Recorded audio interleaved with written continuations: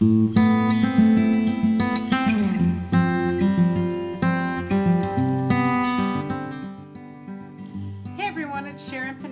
Eve Organics. The Environmental Working Group, home of the Campaign for Safe Cosmetics, has said that the best sunscreen is a hat and a shirt. So what's the big fuss about sunscreens? The dangers of most commercial sunscreens are the active ingredients oxybenzone, which is a chemical and a hormone disruptor, and it's been urged by scientists not to be used on children due to penetration and toxicity issues.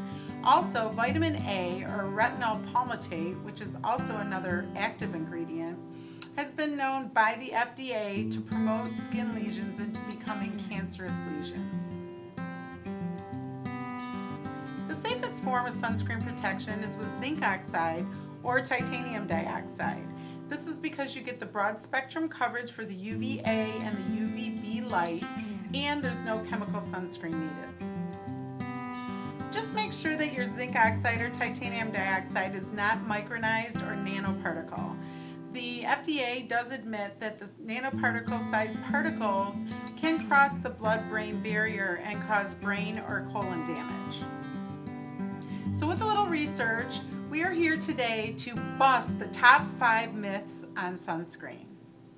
Number 1, sunscreen prevents skin cancer. This is untrue. After doing research, we found that there is no scientific evidence that the sunscreen itself prevents skin cancer. There are, however, studies showing that children before the age of 17 who have had severe sunburns have a higher risk of getting cancer as an adult. The sunscreen itself does not prevent skin cancer. Number 2, sprays and wipes give better coverage when it comes to sunscreen. And this is untrue. The sprays or powders, when used outside, don't show the area that was actually covered, and a lot of it gets blown away in the wind. So you really don't know how much you've applied to your skin. And with a wipe, even though the wipe itself is coated with sunscreen, when you apply it to the body, there's no way of knowing how much is actually transferred to the skin. So wipes and sprays or powders are not better coverage when it comes to sunscreen. Number 3, the higher the sunscreen, the better the protection. There are no studies showing that there is better protection for sunscreen rated, let's say, 100 over a sunscreen rated 50.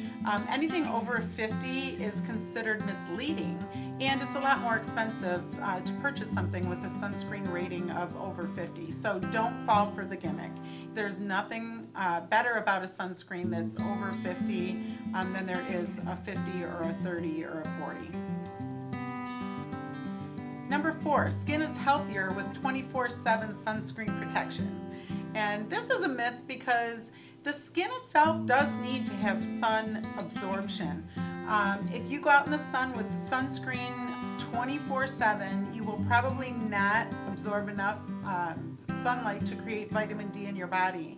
And there's more of a growing concern about the vitamin D deficiencies in our bodies than the sunscreen issues. 1/4 of Americans today have a deficiency in vitamin D.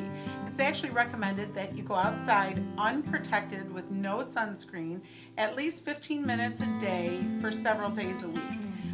That way you should have enough vitamin D in your body to fight off infection and disease, and that's the bigger problem. Americans are becoming very sick and deficient in vitamin D because they're not getting enough sunlight. Number 5, vitamin A is a vitamin, so sunscreens with vitamin A as the active ingredient must be healthy, right? This is not true.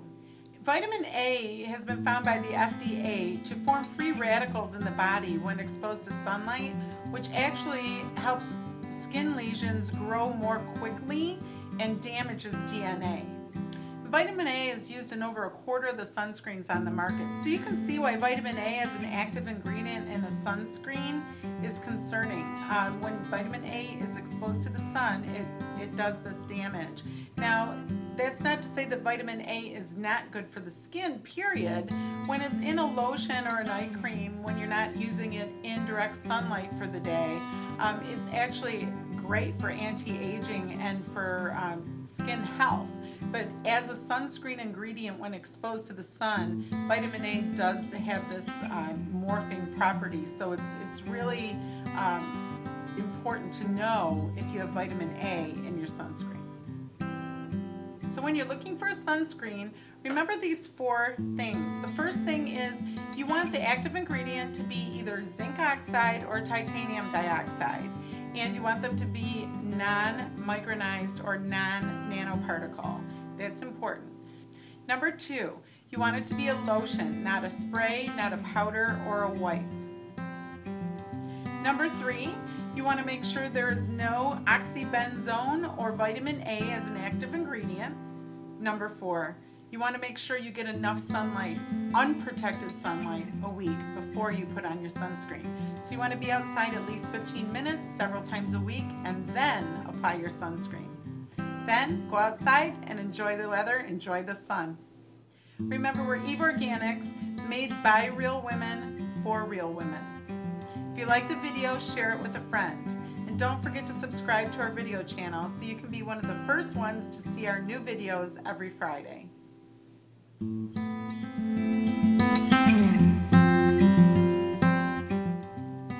So here's a sneak peek at our new sunscreen made with zinc oxide. It's equivalent to a 25 SPF. It's white when it goes on. I don't know if you can see it here. White when it goes on so that you can see where you've applied it. And after a minute or so, not even a minute, it dissipates, clear as can be, and safe, chemical-free protection. Thanks for watching.